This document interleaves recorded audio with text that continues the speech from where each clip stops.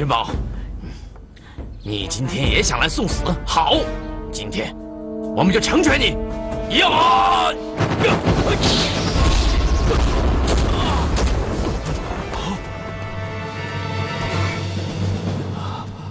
苍马，救师傅。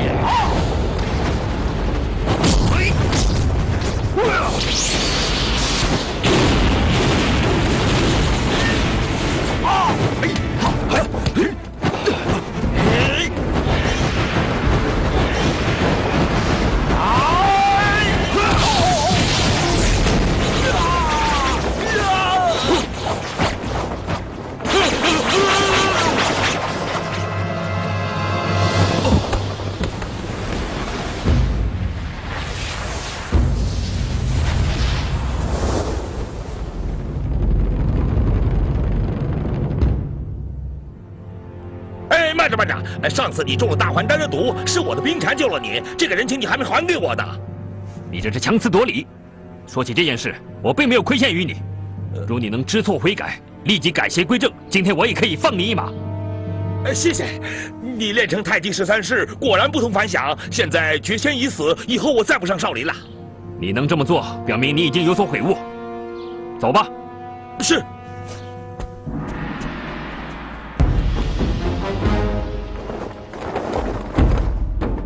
好一个君无戏言！君宝师兄，君宝师火狼，你我的恩怨暂且放在一边。我问你，少林和武当的弟子，是你杀的吗？哼，这都得怨你。谁让你不早点出现？果然是你！今日我就要为惨死的兄弟们报仇！哼！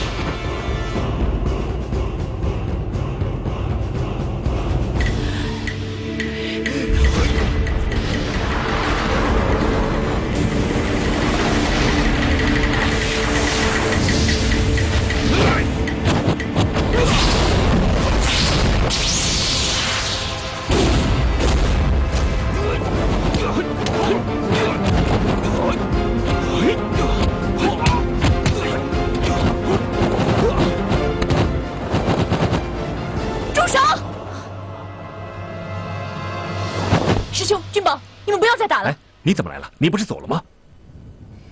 师妹，这是男人之间的事情，你走开。我刚才上山的时候，看见满山的弓箭手，武当已被禁军包围，皇上对你们不利啊！不可能，他们绝对不敢戏弄我。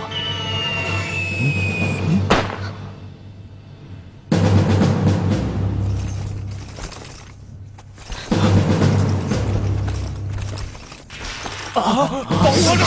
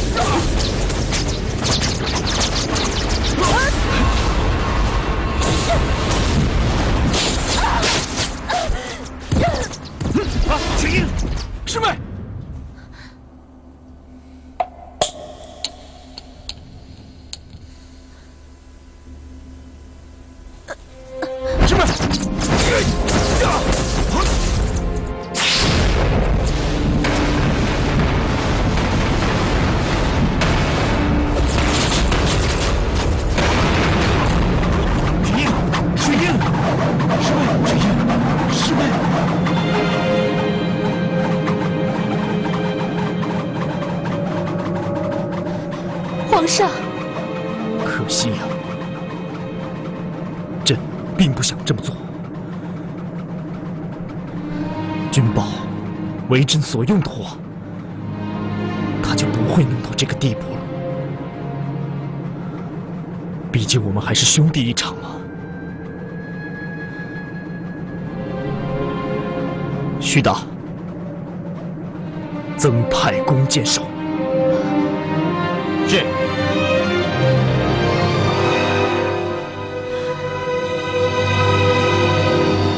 我不行了，我不行了。你不会有事的，不会的，绝对不会的。师兄，我走了之后，你们不要再打了，好吗？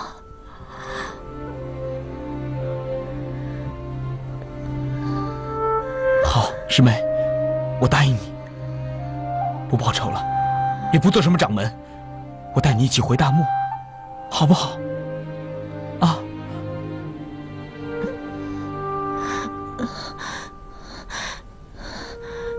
君宝，雪英，我有个要求。说吧。我不可以再陪你了。我走之后，你把我带回天山，葬在冰湖之底，使我的容颜不变。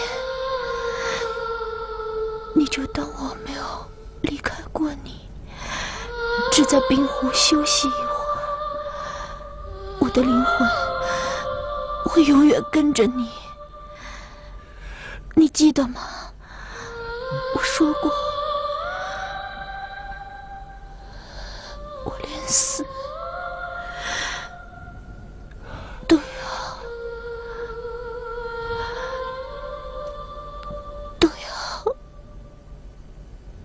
跟着你。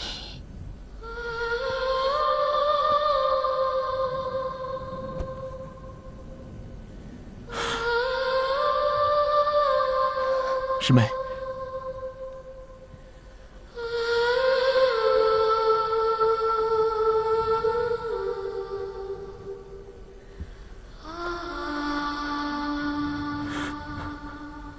雪英，雪英，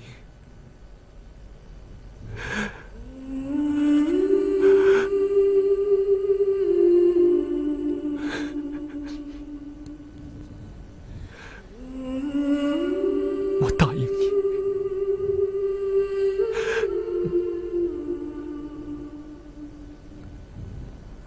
君宝，你答应过我师妹，把她带回天山，埋葬在冰湖之下。你也答应我一件事好吗？说吧。如果我死了，就把我埋葬在那湖畔，让我永远保护我师妹。好，好，张君宝，我就送你一程。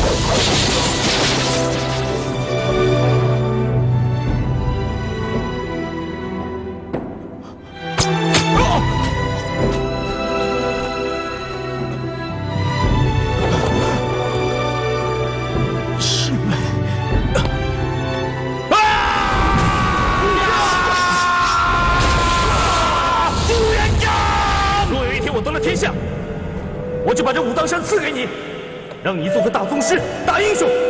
多谢主兄赏赐。既然这样，这饼啊，我就自己吃了啊。好香的饼啊，蓉儿做的。雪英也会做啊。别跟我怄气了，来吃饼吧。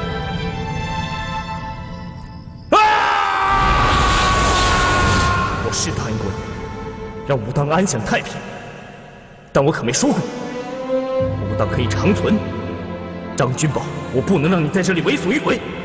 倘若你敢动武当的一草一木，不要怪我不念及兄弟之情。我张君宝和全真教上下的弟子们，誓死保护武当。好，这可是你说的。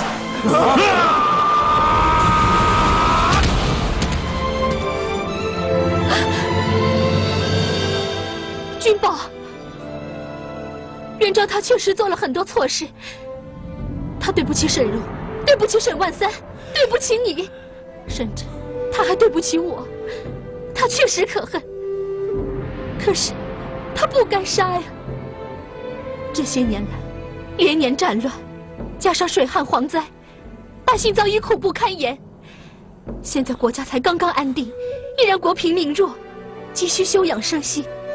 如果你此刻杀了元璋，28路封王必定群起而造反，难免会陷入群雄逐鹿的局面的。再加上浙东张士诚虽然已灭，但他才雄势大，尚有余党。还有北方蒙古元顺帝余孽，西北野仙、瓦剌等强邻大族纷纷崛起，铁骑横行，带甲10万，皆对我中原虎视眈眈，长刺入寇啊！张大侠，如今天下苍生，正是皇台之卦，何堪再摘？国家安定，方才有利民生。此计杀掉朱元璋，既于事无补，也只能图添战乱，祸国殃民。况且，他也并非一无是处。他登基以来，素谈长廉，正直列治，建立了规章制度，有板有眼。杀皇上容易，但救天下苍生很困难呐。请大侠三思。请大侠留情。君宝，我知错了，请你给我一次机会，高抬贵手。我会把我欠沈荣的、沈万三，还有天下人所有的情，都还给天下苍生的。相信我。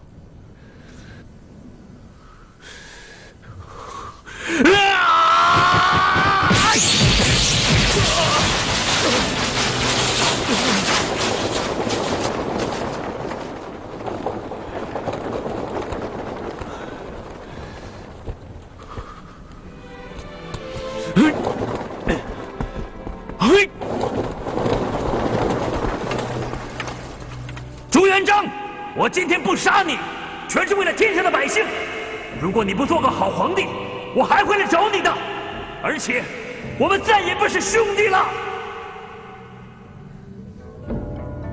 皇上，这个张君宝是在效法战国时代，余让失志，为智伯复仇。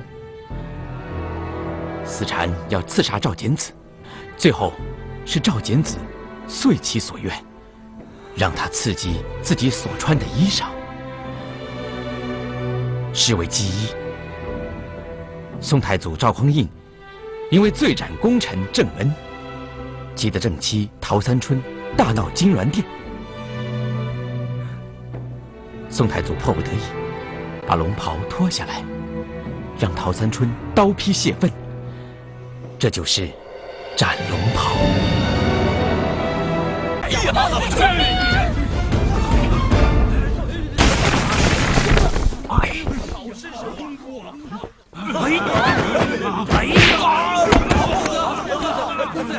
给我打！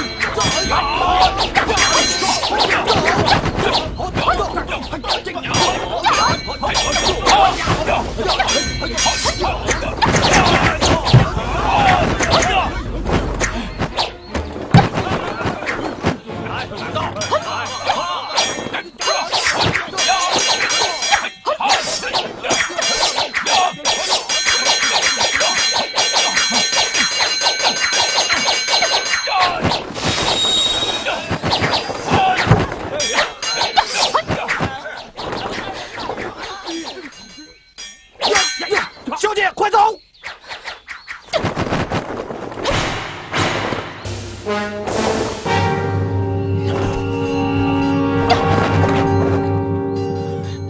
就看你到底有多厉害！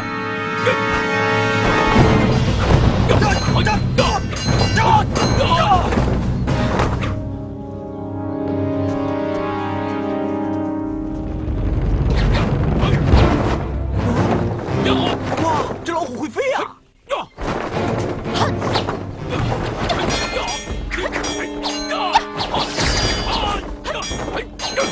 老虎一定是被人追杀，被人追杀的老虎，那追它的是什么？那肯定是狮子嘛！你怎么那么笨呢？狮子会飞？那狮子会飞啊！哎呀，等等，君宝、曹猛，你们俩想干嘛？师傅，你平常不是教导我们路见不平要拔刀相助吗？师兄啊，师傅好像平常没这么教过我。你废话怎么那么多？救人要紧。喂，不是救人，是救老虎。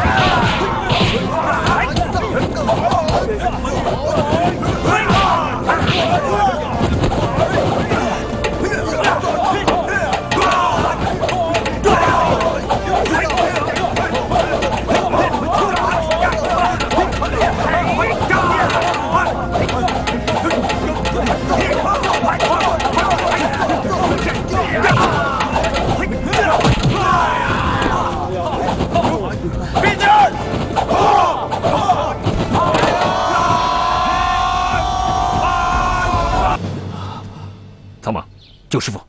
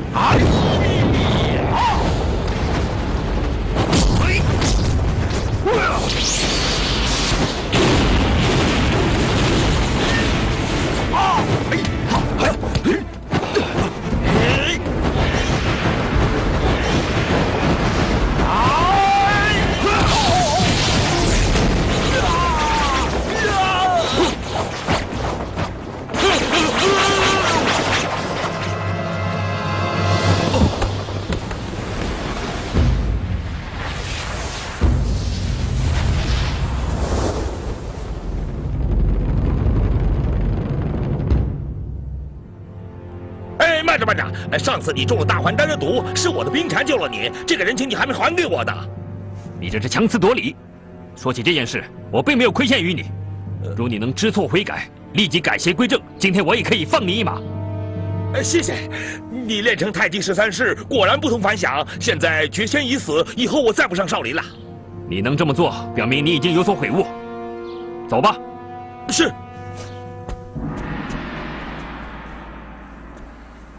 幸好都是些皮外伤，应无大碍。师傅多多休息，很快就会痊愈的。此次少林之劫，多亏你前来帮忙啊！老衲真不知道该如何收拾残局呀。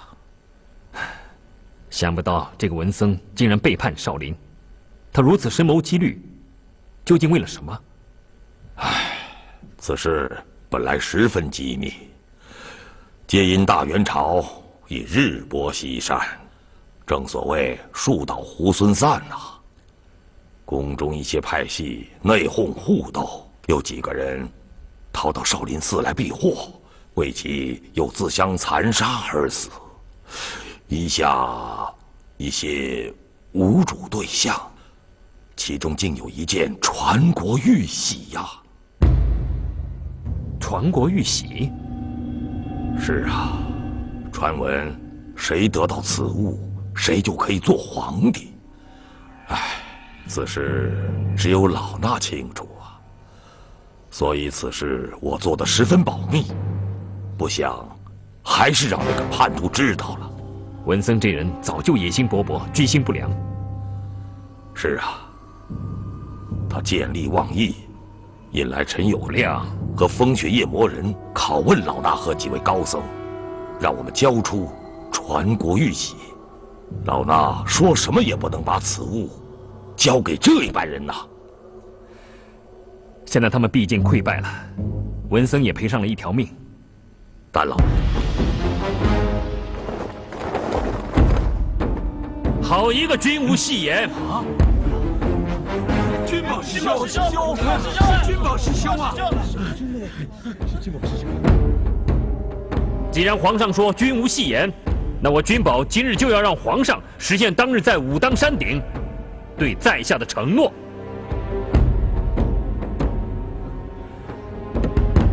君宝，你终于来了。是，朕是说过这么一句话，但是你不记得了吗？你不为朕所用，啊，恃才傲物，拒绝朕送给你的武当长存和武当英雄的牌匾。你既然拒绝了朕的好意，那朕曾经说过的话也就全部收回了。不过，朕念在你是朕的义弟的份上，还是会给你一次机会。火狼，刚才虚云不是说你武功难以服众吗？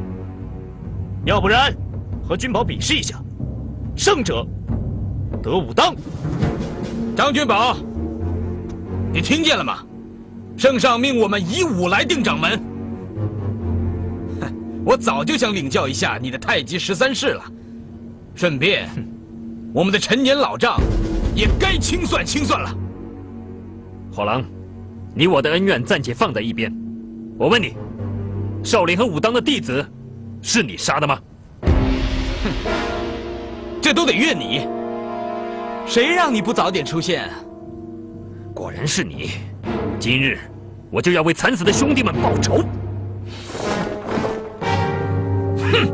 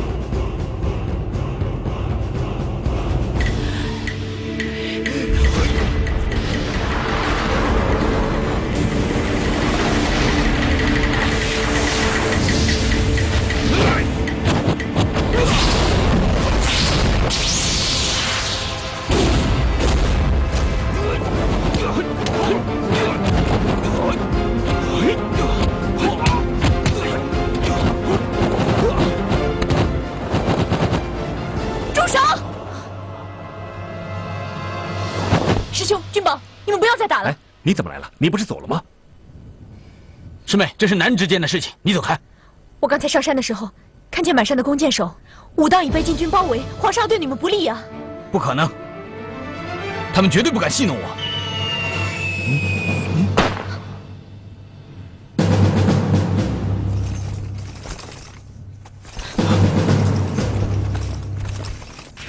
保护皇上！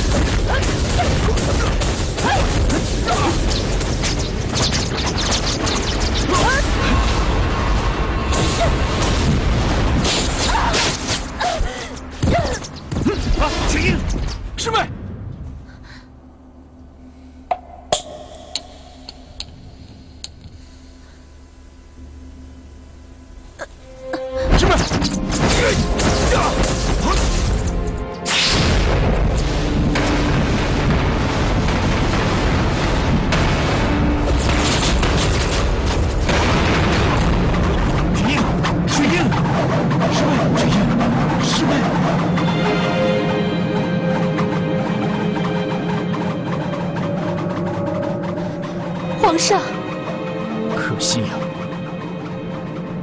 朕并不想这么做。君宝为朕所用的话，他就不会弄到这个地步了。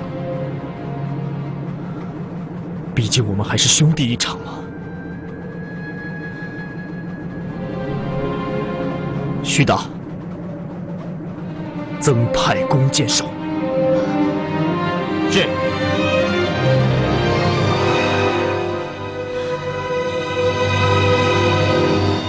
我不行了，我不行了。你不会有事的，不会的，绝对不会的。师兄，我走了之后，你们不要再打了，好吗？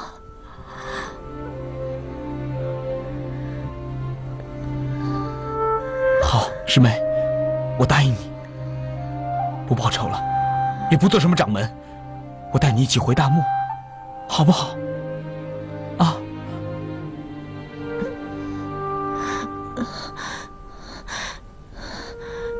君宝，雪云，我有个要求。说吧。我不可以再陪你了。我走之后，你把我带回天山，葬在冰湖之底，使我的容颜不变。你就当我没有离开过你，只在冰湖休息一会儿。我的灵魂会永远跟着你，你记得吗？我说过，我连死。对啊，都要跟着你。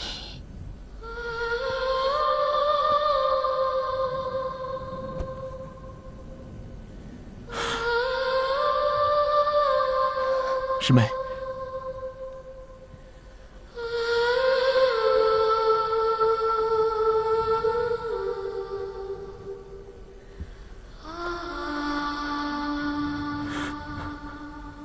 雪云，雪云，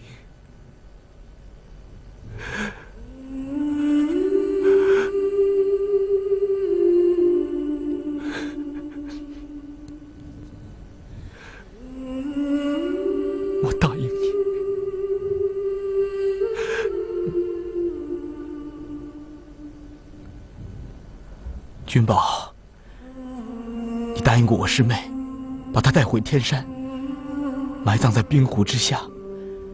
你也答应我一件事好吗？说吧。如果我死了，就把我埋葬在那湖畔，让我永远保护我师妹。好，好，张君宝，我就送你一程。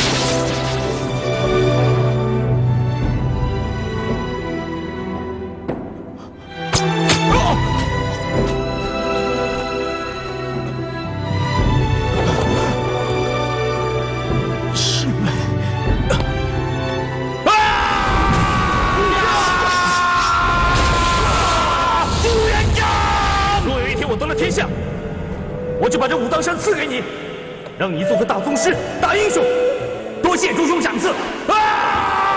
既然这样，这饼啊，我就自己吃了啊。好香的饼啊！蓉儿做的，雪英也会做。别跟我怄气了，来吃饼吧。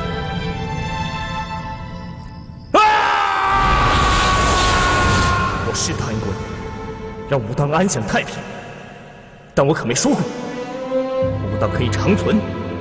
张君宝，我不能让你在这里为所欲为。倘若你敢动武当的一草一木，不要怪我不念及兄弟之情。我张君宝和全真教上下的弟子们，誓死保护武当。好，这可是你说的。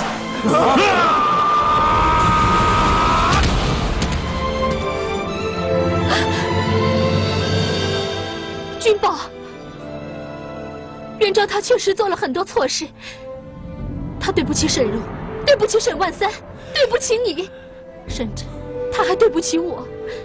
他确实可恨，可是他不该杀呀。这些年来，连年战乱，加上水旱蝗灾，百姓早已苦不堪言。现在国家才刚刚安定，依然国贫民弱，急需休养生息。如果你此刻杀了元璋，28路封王必定群起而造反，难免会陷入群雄逐鹿的局面的。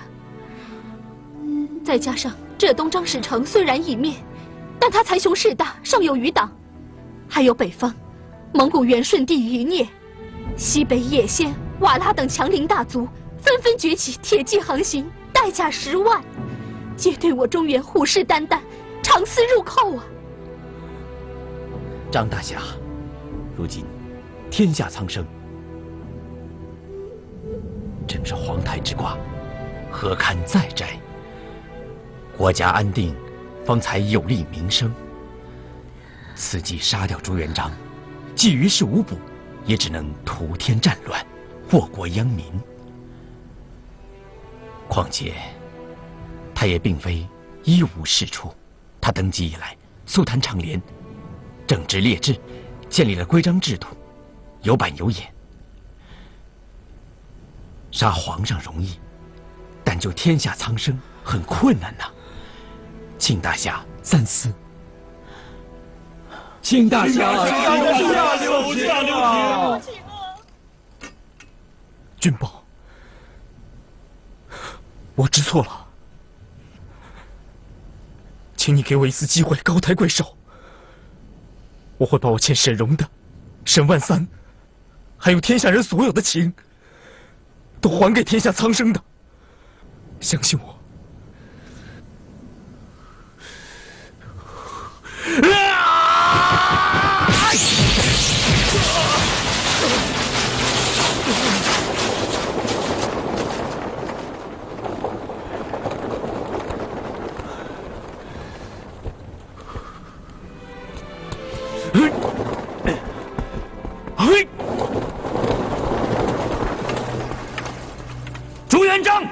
今天不杀你，全是为了天下的百姓。如果你不做个好皇帝，我还会来找你的。而且，我们再也不是兄弟了。皇上，这个张君宝是在效法战国时代，余让失志，为智伯复仇。司禅要刺杀赵简子，最后是赵简子遂其所愿，让他刺激自己所穿的衣裳，是为记忆。宋太祖赵匡胤因为罪斩功臣郑恩，急得正妻陶三春大闹金銮殿。宋太祖迫不得已，把龙袍脱下来，让陶三春刀劈泄愤。这就是斩龙袍。可以有很多种，比如说小河里的溪流可以很轻柔，大海里的水就是波涛汹涌，冰川的水刚硬如铁，沸腾的水则是猛烈如火。真不愧是太极宗师，在下佩服。后会有期，请。张君宝，还有一件事情我要告诉你，现在朝廷要替武当立个新掌门。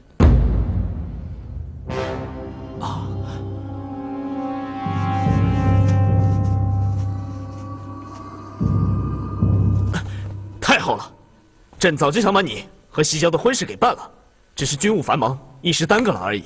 啊，现在也不迟嘛。啊，不过朕需要你去一趟武当山。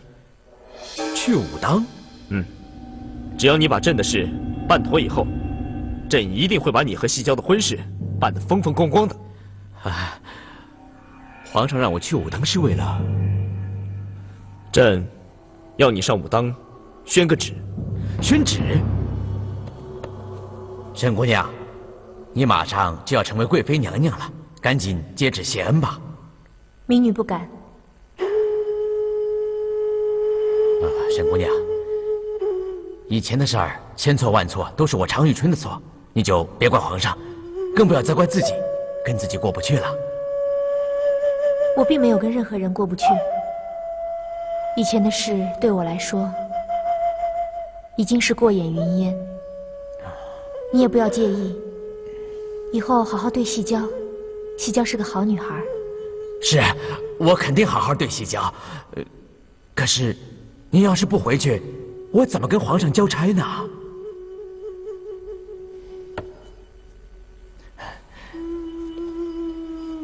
你回去跟皇上说，我已经收下圣旨，收下皇命了。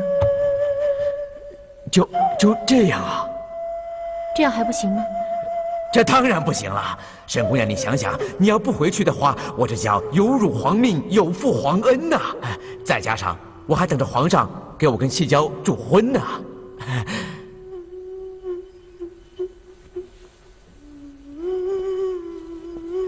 你回去跟皇上说，我要把这个发簪送给细娇当贺礼。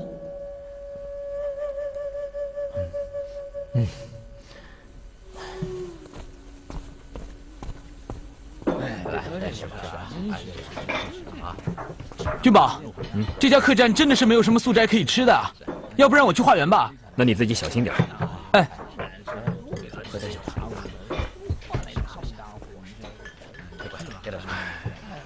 怪自己不够小心，不然也不会让你跑到大牢里去救曹猛。客官来了，我看还是尽快赶回武当吧。你这么急着回武当山干什么？我不要你回武当山呢。雪英，你不要这样。你没听柳生九兵卫说吗？朝廷有意替武当立个新掌门，你可以借此机会离开，你还回去做什么呢？不知道他说的是真还是假。倘若是真的，新掌门的人选会是谁？皇上心目中的人选难道会是火狼吗？谁做都可以啊，只要武当和少林弟子不再被伤害，没有无辜的人再受伤，你也不用再去担心谁做掌门又有什么关系呢？是的，谁当掌门没有关系，但是我不希望武当成为朝廷的傀儡，那是一个灵秀清净的地方。倘若师父在天有灵的话，他也不会希望武当被尘俗所污染。君宝，你记不记得你曾经答应过我，你要陪我一起云游四海？你现在告诉我，是我重要，还是武当重要？雪英，那我问你，是左手重要还是右手重要？你不要跟我兜圈子。我没有跟你兜圈子，我只是想告诉你，我别无选择。武当和你对我来说都是一样的。不一样，不一样！武当只不过是权力的象征，但我是你的女人呐！你回答我，此时此刻，是我重要，还是武当重要？如果我重要的话，我们就去云游四海；如果武当重要的话，我就回我的大漠。雪英，武当此时此刻需要我。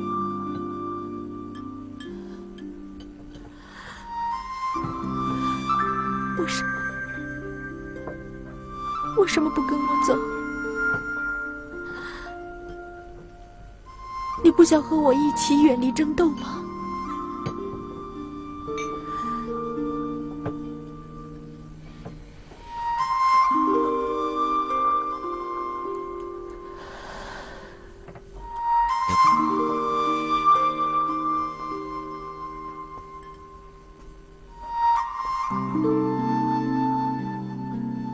雪英，你别走，只要我确定武当上下都安全，天涯海角，我都会陪着你的。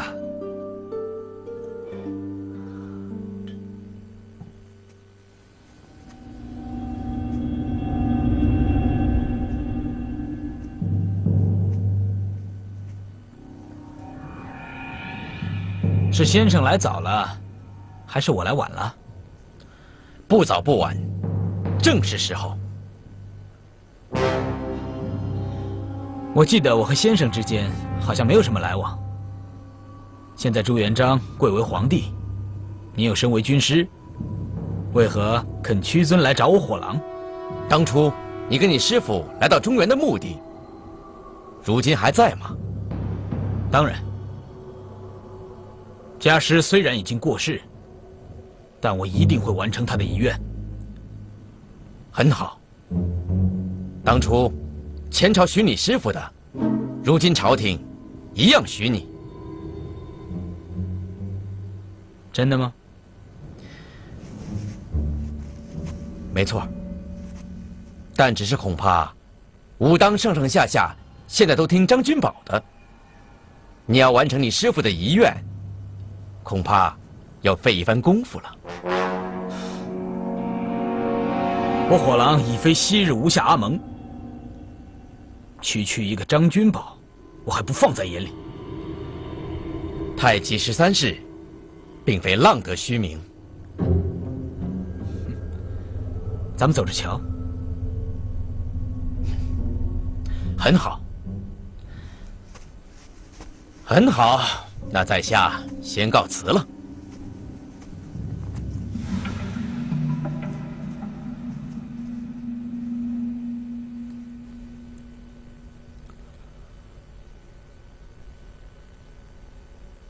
为什么把我送给你的簪子转送给了西郊？因为西郊跟我情同姐妹，因为这簪子曾经是我最宝贵的东西。曾经？那现在呢？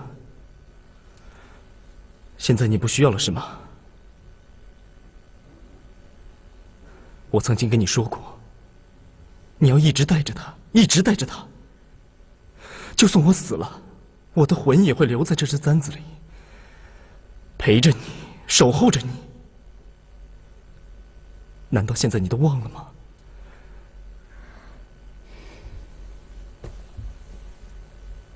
我当然记得，所以我特别珍惜它。我把我最珍惜的东西送给我最珍惜的人，因为我不再需要它了。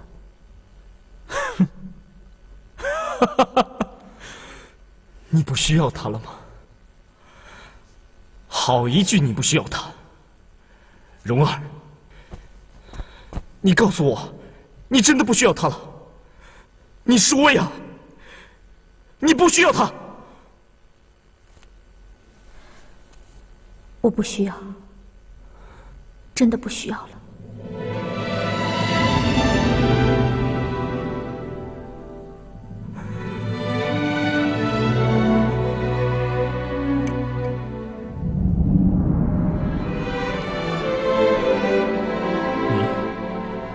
你真的决定留在这里吗？求皇上成全蓉儿。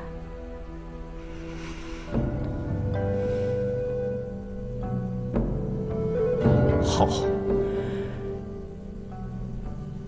朕成全你。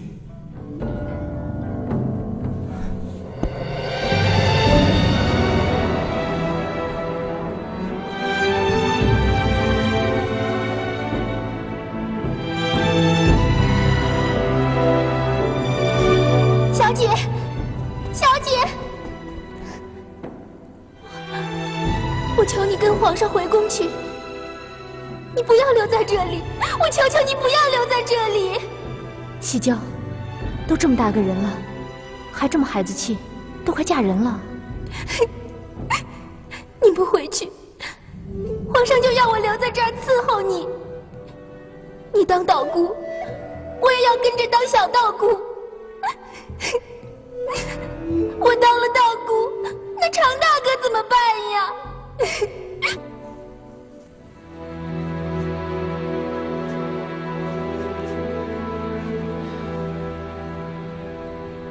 怎么不开心啊？是不是他欺负你了？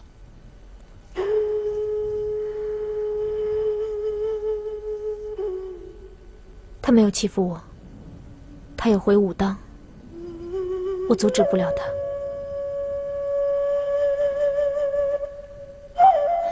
看来我和他之间少不了一场恶战。师兄，我听说朝廷要替武当选新掌门，那个人是你吗？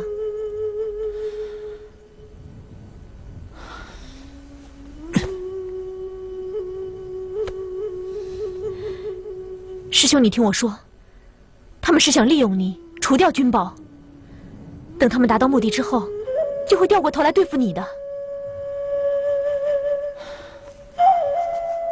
朱元璋绝对不敢对我这样，如果那样的话，我会让他付出惨重的代价。他现在是皇上，你拿什么跟他斗呢？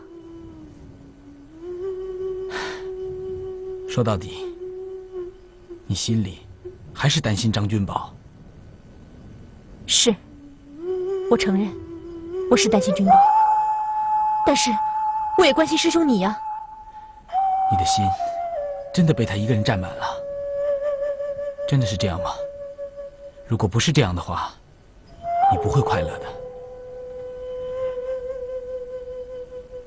师妹，我们男人之间的事情，就让我们以自己的方式来解决吧。好，我走。我永远都会记得，你是最疼爱我的师兄。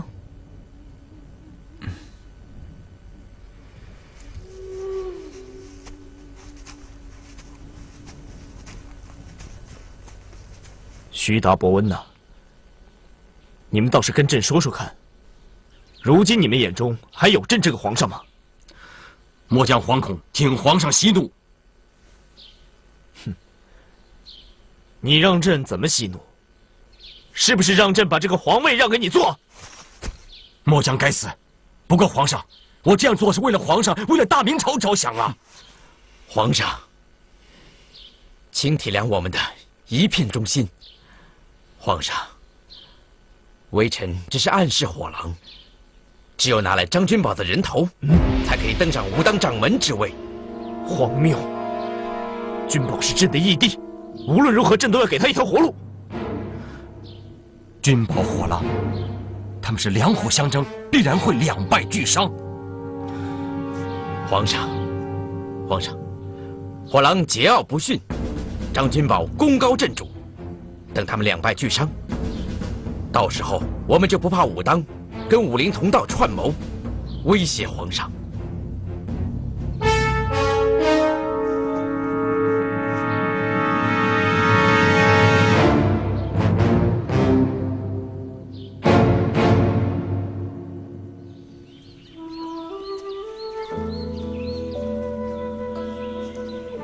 君宝，你是不是在牵挂雪鹰姑娘？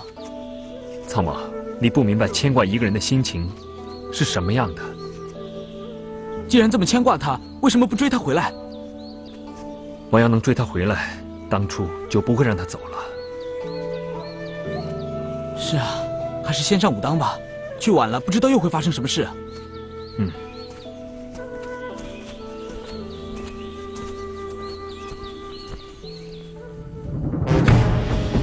师傅在临终的时候有过交代，掌门一职必须由君宝接任。就算柳生九兵卫与武当有所渊源，可他毕竟是……皇上都亲自到武当山了，既然他心里已经确立了理想的人选，难道你想违抗圣意吗？贫道不敢，只是全真教有全真教的规矩啊。规矩是人定的。我再告诉你，皇上除了要把沈姑娘带回宫里册立为荣贵妃，还有就是他要为你们全真教主持掌门继任大典，这是你们武当莫大的荣幸啊！你不要好歹不识，赶紧去准备吧。可是，还可是什么？可是这么短的时间，根本来不及通知武林各门派。谁让你通知武林人士的？那些人良莠不齐，龙蛇杂处。万一闹出个刺客来，你担待得起吗？再说有皇上为你们亲自主持大典，你们面子也有了，里子也有了，你还有什么不满意的？贫道不敢。快去准备吧，以免耽误了吉时。是。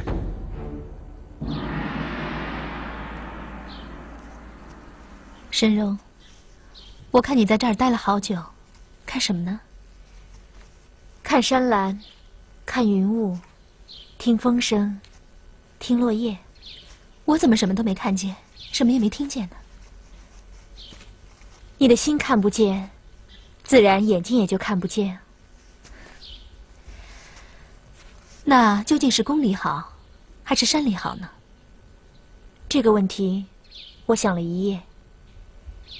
其实，在哪里，都一样好。因为元璋心里有你。不管你在哪里，都是幸福的，对不对？他的心里也有你，你幸福吗？这个问题我真的不知道，我已经很久没有去想过它了。不去想，这个问题好像就不存在了。皇上就是皇上，他是天，是万民的天，他不会只对着你。也不会只对着我。我想明白了，无论在山上还是在宫里，我还是我。你变了，变得好清澈，我真的好羡慕你。难道是这样的山才让你修得这么灵秀？可惜，你也不能再继续待下去了。修行无处不能。当初上武当是为了逃避，可现在，我如果坚持留在这里，只会给武当带来无穷的纷扰。到时还有什么灵秀可言？随遇而安吧。我不执着了，一切随缘。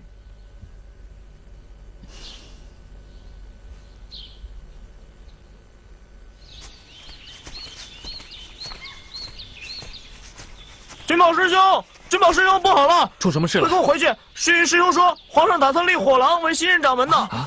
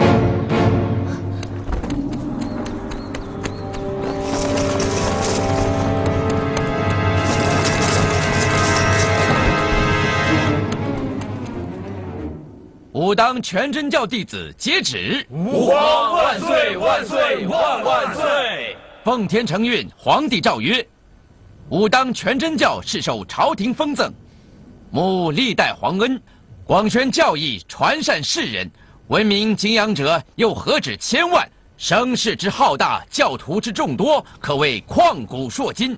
但自前任掌门丘处机仙游之后，吾当掌门之位空缺无人，全真教屡经磨难，众弟子处于无手之态，朕甚是忧心，因此放之诸般国事不顾，至你们武当山下亲命掌门，宣布烈火教教主火狼忠于朝廷，屡建功勋，为褒奖其为国尽忠之为，命火狼为武当山第3任掌门，钦此。火狼叩谢皇恩，我将尽毕生之力，遵从恩师遗命，报效朝廷。万岁！全真教自祖师王重阳至今，武当掌门由上代掌门亲选，得全才兼备、文武双全者接管。而这位火狼兄，乃异教门主，他既不懂我教教理，也没有研究过我派的武功。如果叫他当武当的掌门，那么使我派失善教义就不能广泛流传，这就有违圣意。弃武当全真教武功而另就他们，恐难服众。万岁三思。巨云，你武功不高，胆子不小啊！你想率众抗旨吗？贫道不敢，贫道只是求万岁另选本门弟子接管掌门，以安天下教众之心。好啊，好，虚云啊，你的意思是说，想另立武当弟子为掌门是吧？虚云呀，这武当是以武学闻名于世，啊，你能告诉我有谁的武功在火狼之上？有谁能够为朕所用，对朝廷忠心耿耿？今日朕在这里，是传旨而来，不得儿戏。你可知道，君无戏言吗？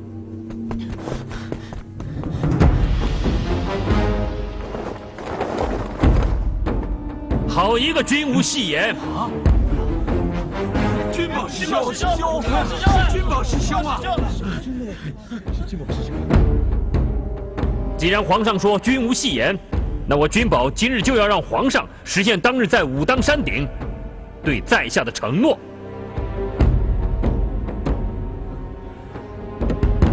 君宝，你终于来了。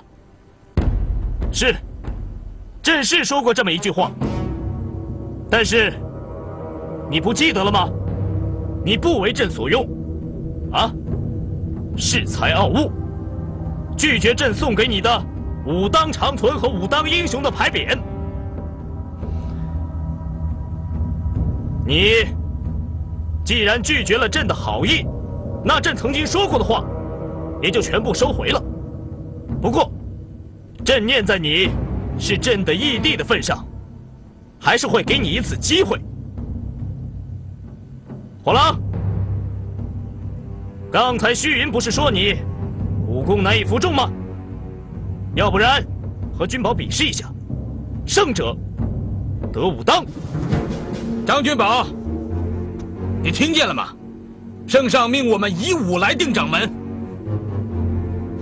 我早就想领教一下你的太极13式了，顺便，我们的陈年老账也该清算清算了。火狼，你我的恩怨暂且放在一边。我问你，少林和武当的弟子，是你杀的吗？哼，这都得怨你。谁让你不早点出现？果然是你！今日我就要为惨死的兄弟们报仇！哼！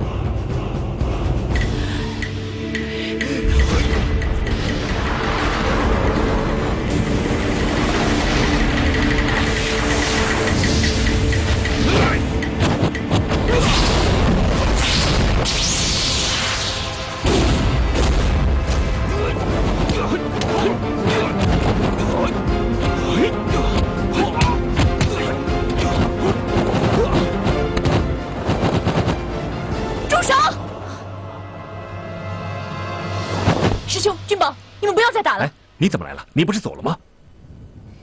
师妹，这是男人之间的事情，你走开。我刚才上山的时候，看见满山的弓箭手，武当已被禁军包围，皇上对你们不利呀！不可能，他们绝对不敢戏弄我。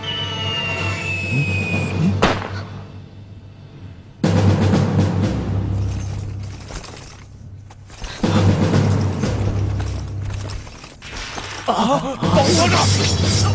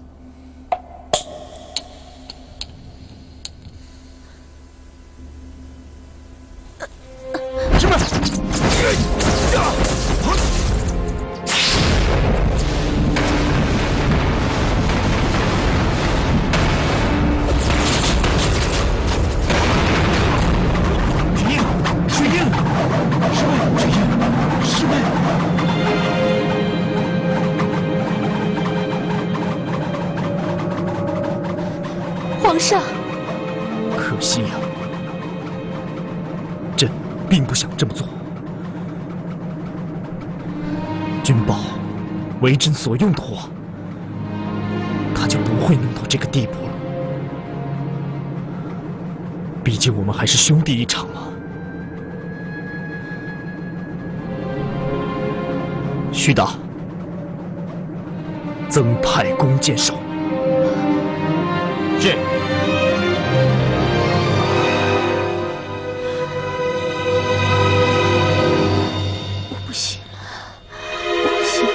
你不会有事的，不会的，绝对不会的。师兄，我走了之后，你们不要再打了，好吗？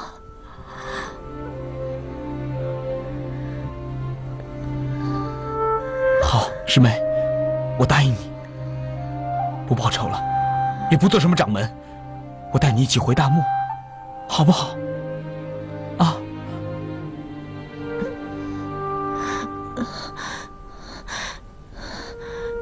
君宝，雪云，我有个要求。说吧。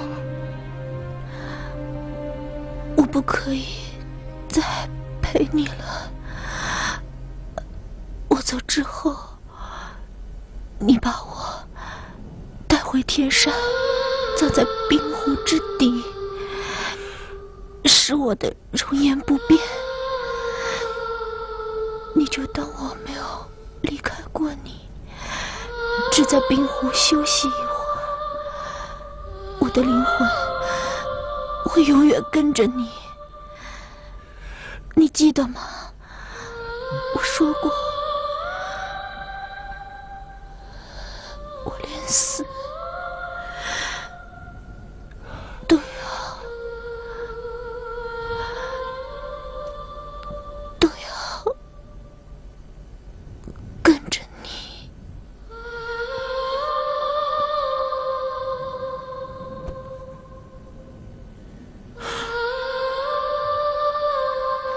师妹，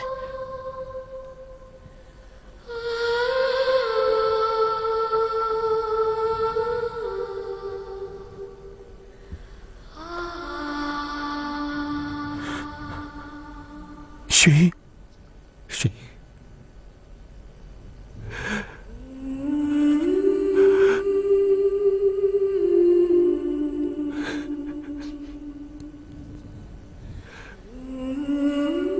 我答应你，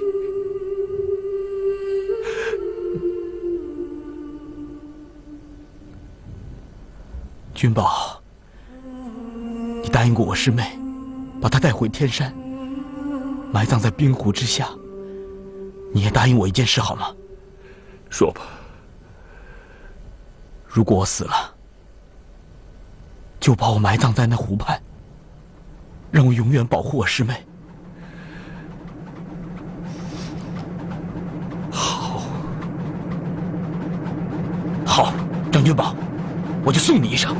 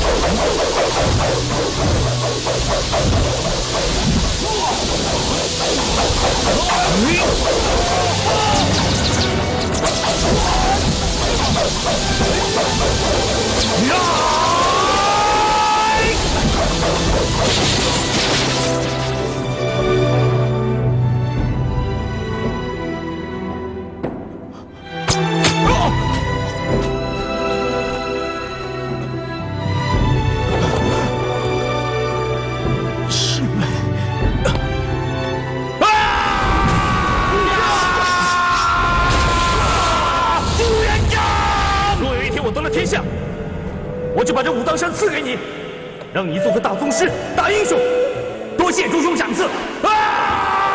既然这样，这饼啊，我就自己吃了啊。好香的饼啊！蓉儿做的，雪英也会做。别跟我怄气了，来吃饼吧。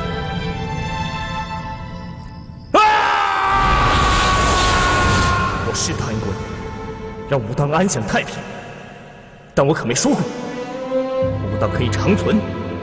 张君宝，我不能让你在这里为所欲为。倘若你敢动武当的一草一木，不要怪我不念及兄弟之情。我张君宝和全真教上下的弟子们，誓死保护武当。好，这可是你说的。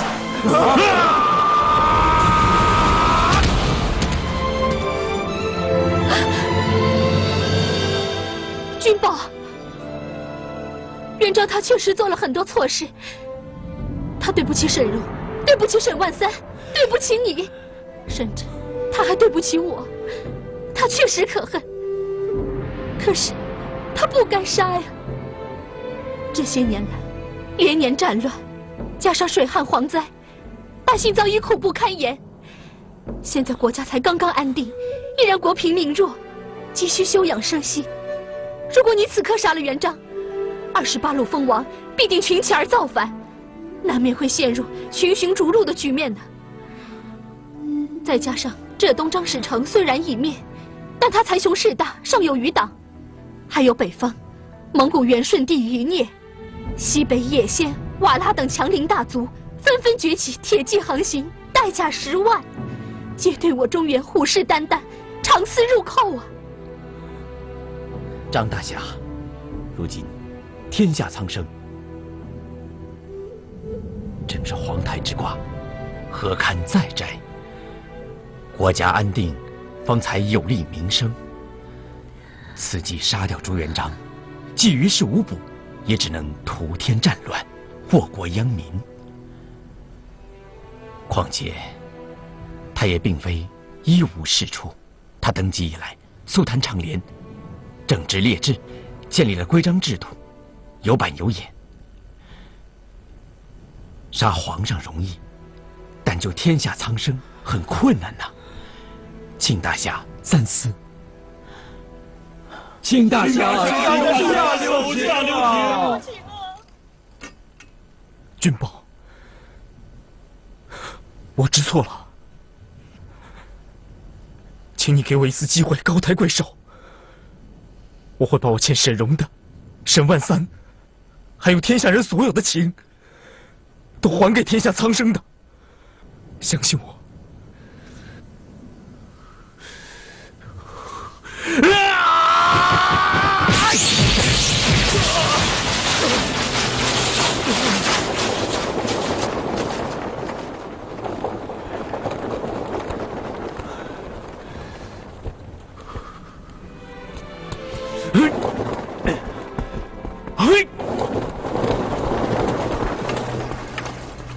朱元璋，我今天不杀你，全是为了天下的百姓。如果你不做个好皇帝，我还会来找你的，而且我们再也不是兄弟了。皇上，这个张君宝是在效法战国时代余让失志，为智伯复仇。司禅要刺杀赵简子，最后是赵简子遂其所愿，让他刺激自己所穿的衣裳，是为基衣。宋太祖赵匡胤因为罪斩功臣郑恩，气得正妻陶三春大闹金銮殿。宋太祖迫不得已，把龙袍脱下来，让陶三春刀劈泄愤，这就是斩龙袍。